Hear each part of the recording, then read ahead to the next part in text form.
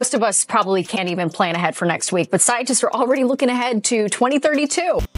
Scientists are closely watching a recently discovered asteroid that is being called a potential city killer. Okay, so that headline alone can make some people say, wait, what's going on here? The asteroid known as 2024 YR4, And it's the most hazardous space rock detected in more than 20 years. It's estimated to be between 40 and 90 meters, and the date it could hit is the 22nd of December 2032. Yes. So how worried should we be? Current data says there's about a 2% chance of the asteroid hitting us. So it's not far off picking a single card out of a deck. The discovery of asteroid YR4 has nations scrambling. The asteroid, discovered in December 2024, initially had an estimated 1% chance of hitting Earth. Recent data raised the possibility to 2.3%, prompting a global response. Though its potential impact is more than 7 years away, there's a severe time crunch. The asteroid will become increasingly difficult to observe after April 2028 due to its orbit, limiting data collection. If YR4 collides with Earth, it could cause damage similar to the 1908 Tunguska event that flattened more than 2,000 square kilometers of forest. Though the exact impact location is unknown, scientists have identified a risk corridor that spans northern South America, the Arabian Peninsula, and South Asia.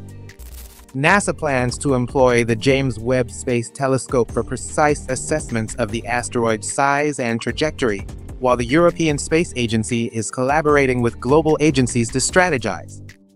For the first time in history, the world can realistically counter the existential threat an asteroid strike poses.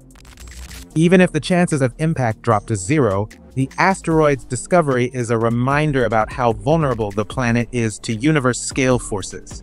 The urgency could expedite advancements in asteroid detection, tracking, deflection, and even space mining, while encouraging international collaboration and policy shifts. The Chinese government is accelerating the advancement of its planetary defense capabilities in light of the newly discovered asteroid. But China is already in apocalypse mode. It is building what they call a planetary defense force. The potential threat prompted China's State Administration of Science, Technology, and Industry for National Defense to initiate a recruitment drive for the effort. They're aiming to deploy a spacecraft to collide with a near-Earth asteroid while an accompanying observer monitors its impact in real time. The National Space Administration plans to launch its first planetary space test mission by 2030, targeting a near-Earth asteroid to test the capability of a kinetic impactor.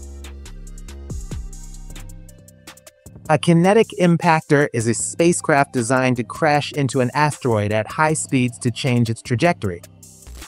NASA demonstrated its feasibility as part of its DART project in 2022. Now, normally, losing signal from a spacecraft is a very bad thing. But in this case, it was the ideal outcome. DART, short for Double Asteroid Redirection Test, sent a kinetic impactor 11 million kilometers, or nearly 7 million miles away from Earth to hit the Dimorphos asteroid. Its rate of speed exceeded 22,000 kilometers per hour, or 20 times the speed of sound. Though the concept proved successful once, a kinetic impactor would face big challenges targeting asteroid YR4. Dimorphos, about the size of the Pyramid of Giza, is a loose rubble pile asteroid, which makes its orbit easier to alter with force. Though scientists believe 2024 YR4 is about half the size of Dimorphos, they aren't sure if it's a solid chunk or loose pile of smaller rocks held together by gravity. If smaller, YR4 could be easier to deflect, but if it's solid, a bigger impactor or multiple hits may be required. Dimorphos is also more stable and roundish compared to YR4. The asteroid that may hit Earth rotates every 19.5 minutes, suggesting an elongated or irregular shape. A fast-spinning asteroid could distribute energy unpredictably, making precise deflection harder. As part of a well-known binary system, dimorphos orbital mechanics were more well understood.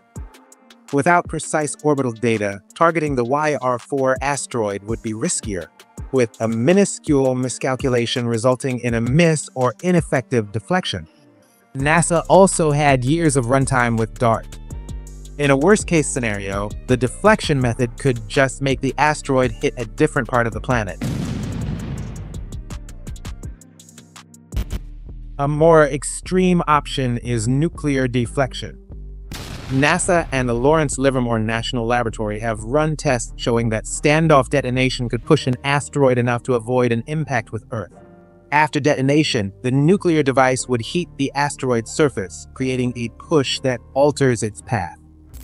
The Los Alamos National Laboratory simulated using multiple small nuclear blasts to nudge an asteroid rather than destroying it. Scientists believe a 1 megatron explosion could deflect an asteroid several hundred meters if done years in advance. For the YR4 asteroid, however, nuclear weapons might be overkill, though they could prove useful if there's no time left for other deflection methods. The spotlight on planetary threats could open up funding for theoretical deflection methods like gravity tractors. NASA researchers Edward Lu and Stanley Love introduced the concept in 2005, suggesting a spacecraft could hover near an asteroid to exert a gravitational pull. The European Space Agency has explored making the technology feasible, and the B612 Foundation, a nonprofit dedicated to planetary defense, has promoted the concept as a viable deflection strategy. Transitioning from theoretical research to practical development requires significant investment. The YR4 asteroid is likely too small to effectively be set off course by a gravity tractor before impact. However, the technology could potentially shield the planet from much larger asteroids that could wipe out civilization. Another proposed method for deflecting asteroids involves attacking them with high-powered lasers. The laser ablation process creates a jet-like plume that generates enough thrust to alter the asteroid's trajectory. The University of California, Santa Barbara has baked out a conceptual design for what it calls the D-Star, short for Directed Energy System for Targeting Asteroids and Exploration. A smaller, spacecraft-mounted version called D-Star Lite would perform laser ablation over an extended period. The Planetary Society's LaserBees project has explored the feasibility of deploying multiple laser-equipped spacecraft.